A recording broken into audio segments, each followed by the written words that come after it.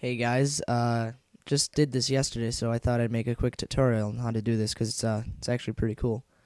I'm going to teach you how to use your Wiimote as a controller for Nestopia, the NES emulator for macOS.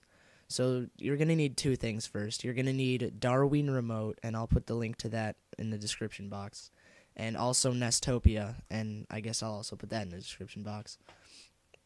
So first you want to go ahead and download and install those. So once you have Darwiin Remote and Nestopia installed, go ahead and open Darwiin Remote. And first thing you're going to want to do is make sure your Bluetooth is on and then click Find Wiimote and then click the 1 and 2 buttons simultaneously on your Wii Remote. And once your Wiimote is connected, the first player LED should light up, or actually whichever you choose over here. Next thing you want to go do is click Darwiin Remote, Preferences, and over here where it says App Remote, Delete or Add, go ahead and click Add, and then let's just call it Nestopia, and then click Wiimote.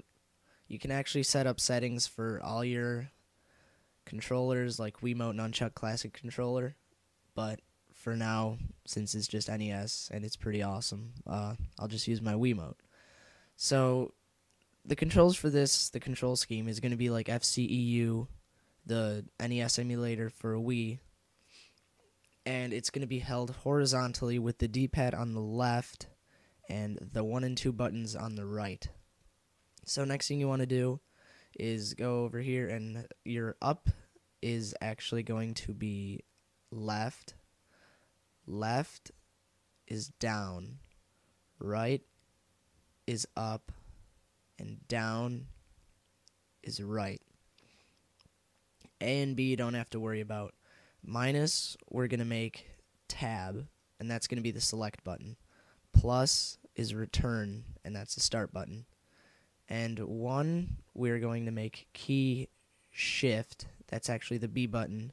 2, key alter option, and that is the A button.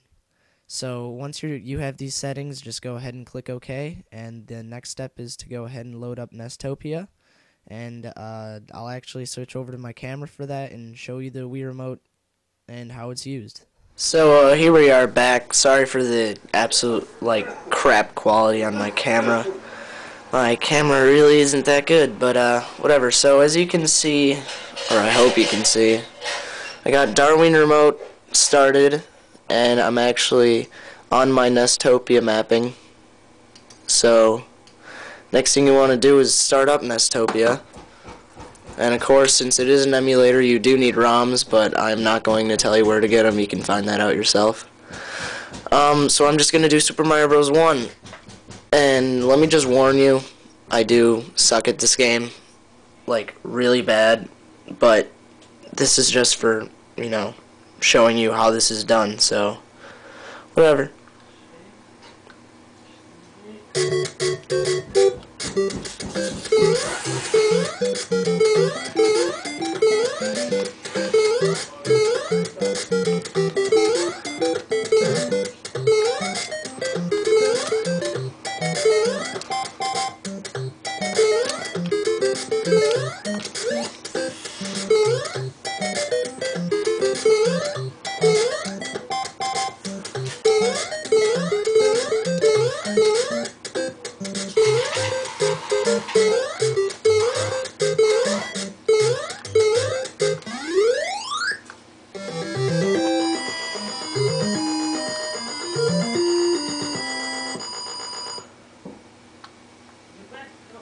Well, there you have it.